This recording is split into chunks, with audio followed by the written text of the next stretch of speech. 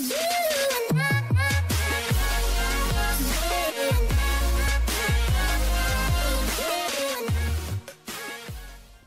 up, guys? Skills Miggy here, And Skills Diamond. and today we're gonna be showing you guys how to turn on the power in Revelations and open the portals that lead you to different maps.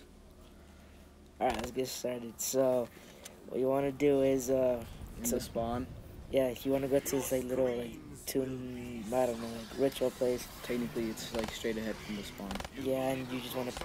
It costs 500 points to activate, and yeah, you just have to shoot a couple zombies, keepers in that spawn in, and yeah, it won't last a while. It'll be really short, and you don't want to go down. So yeah, and this is the Horizon Track 1.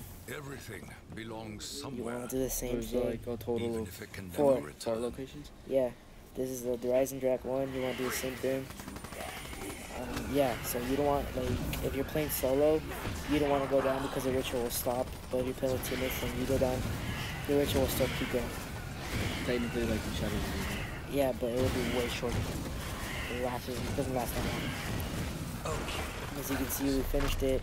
And behind us, the portal opened that leads us to the first World at War map. And then that's where you go to Pack Punch. And here, as you can see here, we're doing it again. This is Shangri-La, right? Yeah, there's a Yeah, this is where there's no one at Shangri-La. Shangri-La and the Horizon Track are technically together. Yeah. Alright, and then here we're at Marvel Dead 1. He's doing the same thing.